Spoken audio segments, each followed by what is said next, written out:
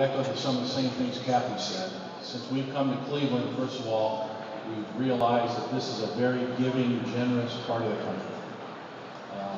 The Salvation Army organization is very special to us, as Alan mentioned.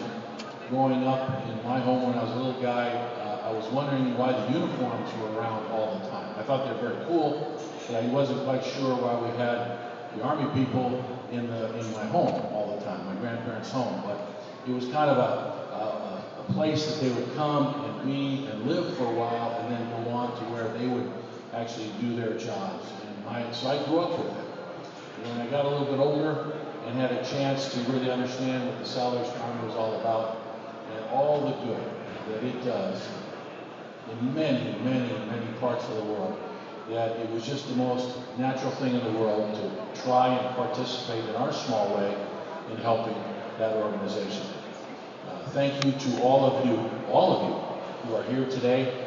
Special thanks to all my buddies over at the Cleveland Browns. I think half of our building is here and have pitched in and helped. Evan Moore, one of our great players, is here, and I want to go on record as saying that just because I'm involved, I don't make the players get involved. So he's here on his own, and I appreciate it very, very much.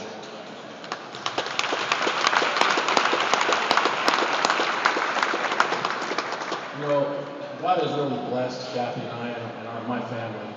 And so, in our small way, it's our privilege to help kick off this Christmas season with a donation to the Salvation Army that will be matched by the Cleveland Browns. I met with my owner yesterday. He's very excited about it. He's happy about it.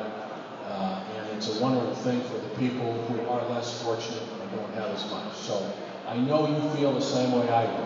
As you go through your travels this Christmas season and you hear the bell or you see a kettle, okay, do what you can do. If everyone did what they can do to help the people that are less fortunate, the world would be a much better place. Thank you very much.